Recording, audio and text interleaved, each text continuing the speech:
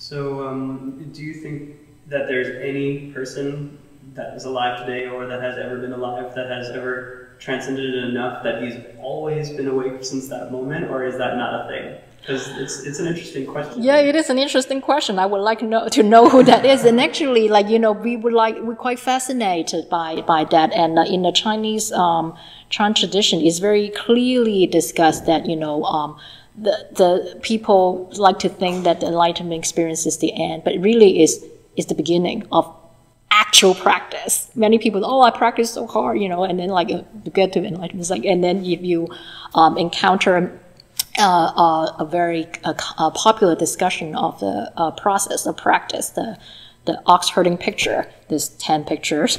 The enlightenment experience is the third picture. Mm. It's like after that there are 7 for you to on the path of cultivation. And so, and also this idea of enlightenment experience versus cultivation towards Buddhahood. Really, it's about now you are capable of seeing clearly sort of how your mind make mistakes that cause yourself suffering and also cause other people to suffer when you say unkind things, when you're being inconsiderate, when you're being selfish. But those are very entrenched habits. We might know we do that, but we still keep doing that.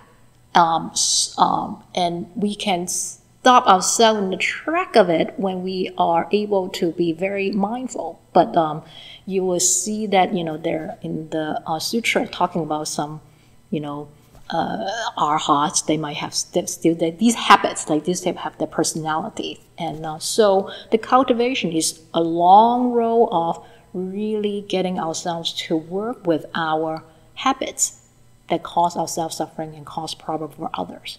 And sort of like this this steady practice of perfection.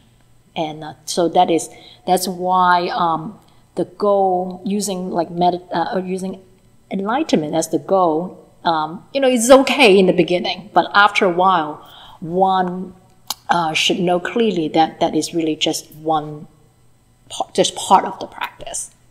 Yeah. So, and then after that, it's like really serious practice. Want more? Click here for the full interview, click here for more awesome clips, or here for the full episode. And don't forget to like, comment, and subscribe.